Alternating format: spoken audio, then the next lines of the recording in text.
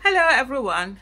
Do you remember the Resident Electoral Commissioner of Adamawa State, the one that just wanted to do some kind of mago-mago in favor of APC during the election, during the gubernatorial election in Adamawa State?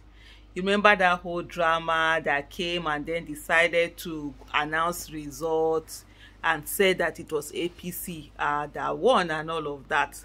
Well, they said that he has fled to Niger Republic. He has left Nigeria. I think he's sort of like wanted. He has left Nigeria. I remember there's this police spokesperson who had once boasted on Twitter that if anybody commits a crime, no matter where you are in the world, that the Nigerian police has the capacity to be able to go and arrest you and bring you back.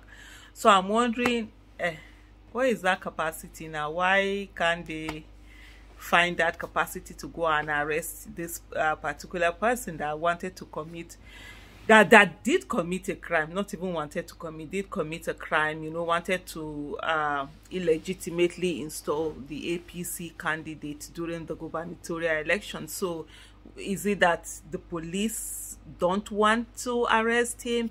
It's really funny how, police can seem to arrest anyone, can go and bring somebody in from elsewhere, but some people just do something and then they run over into Niger Republic. Remember the one Deborah, one of the key people that killed Deborah, would run away into Niger Republic, and then the police up to today, they've really not brought him back for prosecution. And sometimes I wonder how these people think. If you say that, oh, okay, you are now proving that you're killing somebody on behalf of your religion and all of that, then why are you running? Why are you running? And then why is the authority not doing everything it can to ensure that those people are brought in and prosecuted? It just seems to show there is always a kind of hypocrisy and a kind of bias within the Nigerian police force on what they want to do and what they don't want to do. Like when they wanted to go after Nnamdi Kanu, of course they were able to bring him back from outside the country. Why are they able to do that for some and not do that for others? Why would they tell us that, oh, they have the capacity to be able to arrest anybody no matter where you are in the world, but people who are just at the neighboring country, they don't bring them back?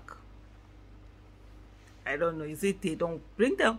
They don't want to bring them? Is it that they can't bring them back, or they just don't want to bring them?